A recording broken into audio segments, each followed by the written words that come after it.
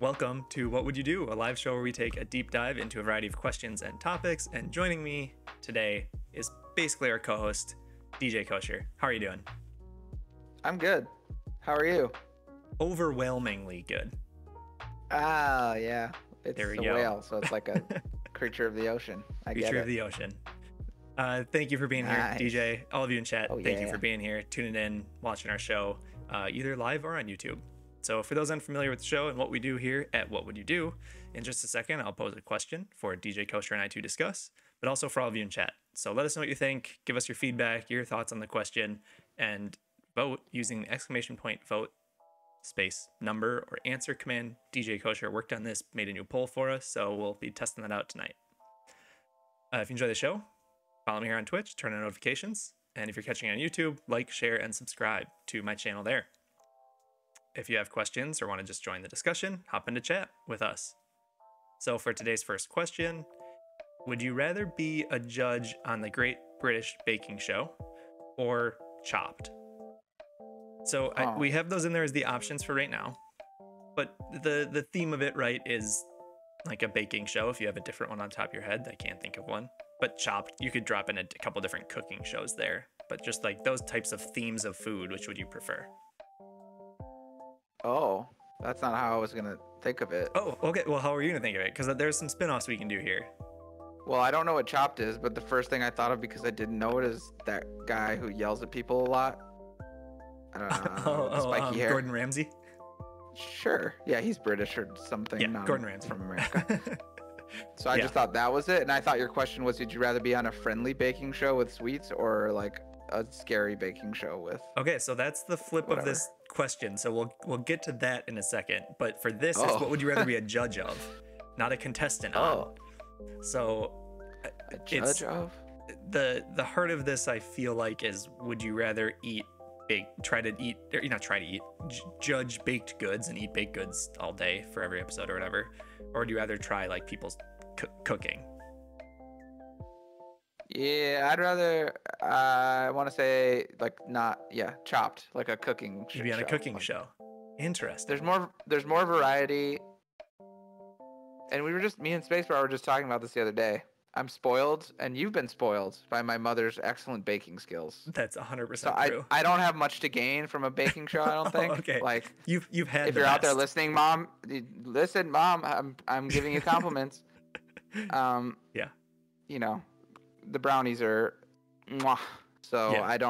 I'd rather like go eat some weird food I've never had before, or like a perfection of my favorite foods. That answer is a really great compliment to your mom. That's very sweet. So that's a good question. I don't think you get to judge with Mary Berry because she's not on the show currently, Spacebar. Like she did her seasons and moved on. She retired. I guess you could pick to be a judge with Paul Hollywood and the new person if you want to be like the third judge, or you could replace one of them if you wanted. If that changes your answer. Who's the guy that was with Mary Berry? Which one's that? Oh, Paul Hollywood has been the guy like the whole time, the guy judge. He's always there. Okay. Yeah. I've only seen like a few episodes. Okay. He was annoying for the episodes I saw, so that also makes me want to not be on that specific baking show. Abby and I, the last time we were watching like the master classes and stuff recently, and like the new season we're watching, and it hit us that he's kind of like the British Guy Fieri. Yep. That's who he is. Yeah. And Abby really loves whenever there's really just anything that he can like poke, like all bread weeks, he really gets his like pokey fingers in there to see like how the cook was, like the bake was. She loves when that happens. Yeah. I this is a really tough one for me because I feel like I could enjoy baked goods a lot, but I'd probably get more out of being a judge on a cooking show like Chopped.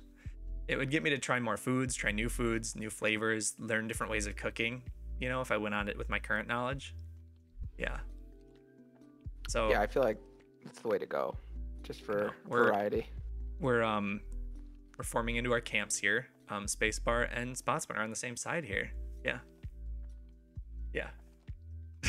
Space. I will let her know, Spacebar, that you have the same thoughts about that. Yeah, she hates it. Spotsman, I'm coming at this from a which do I want to eat? Like, I don't care how serious any of it is. I get to sit there and judge people regardless, but also I want to eat You do. the food I want to eat while I do that. So Seriously, Paul, stop touching the bread. Yeah, exactly. Okay, how does it change then for all of us here? I could type this question up quick. But overall, what's your thought on if you were going to be a contestant? What would you rather be a contestant on? So I guess, what do you think you're better at, or what do you think you can come at it from any angle? What would you rather be a contestant on, with maybe the current judges that you're thinking of for the Bake Off show, or for a cooking show, Chopped or something like that? If you know the judges, Spotsman with none of the above. I don't think that's an option. You're gonna have to be on one of them.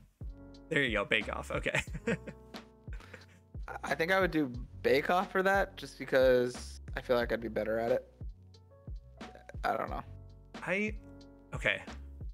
I think I would too, because like, you have the time to practice 2 of the 3 of the things. Not that that always means it goes right? People obviously practice and it doesn't work, or they don't like it. The technical, I would lose every time. I can't imagine I'd do well on that ever.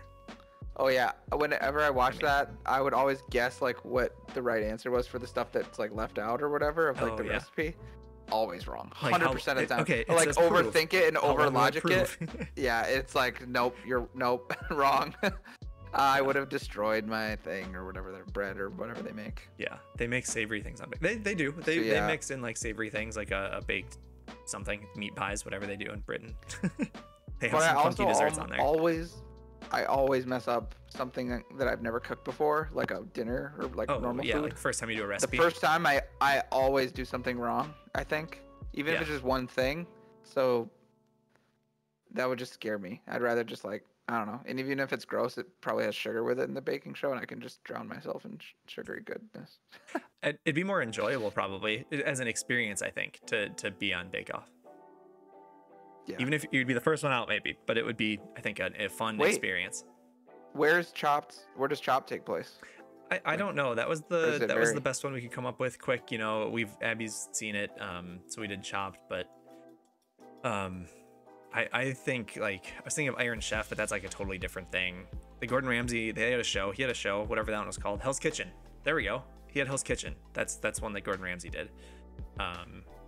What's the one that Alton Brown is one of the judges for, or runs? Is that Iron Chef? I'm getting that the same thing. I'm not familiar enough with these. Yeah. Chopped is filmed in New York City, so I also want the Great British Baking Show so I can go to the UK. Yeah, that's true. That's a good point. Yeah. If you're enjoying the show, remember to follow me here on Twitch, and if you're catching us on YouTube, be sure to like, share, and subscribe.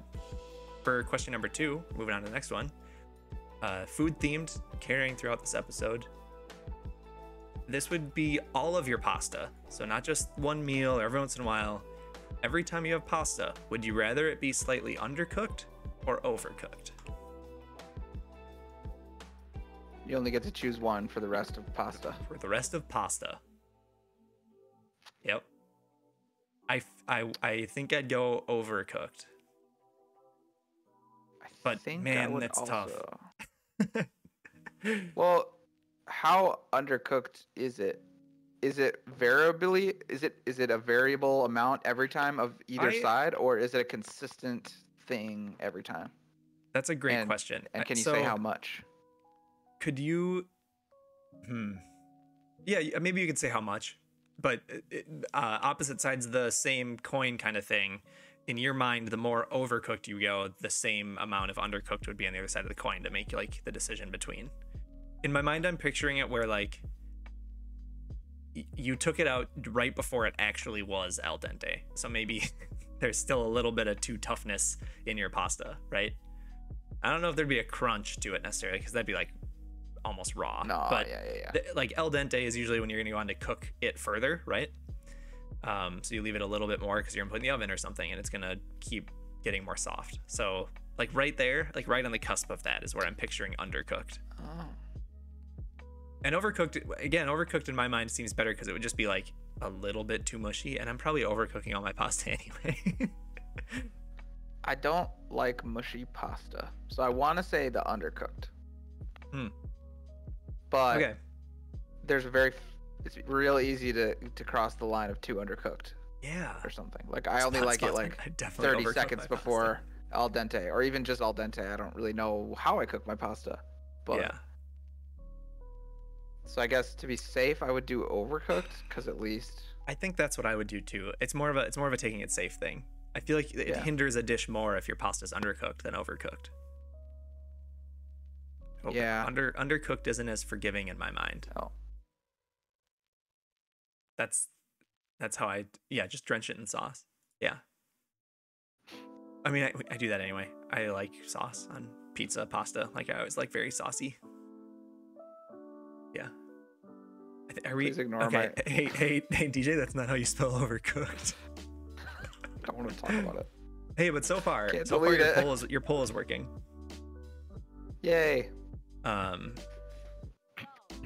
we're all in agreement on that one. I don't have a lot of good follow-ups on this one.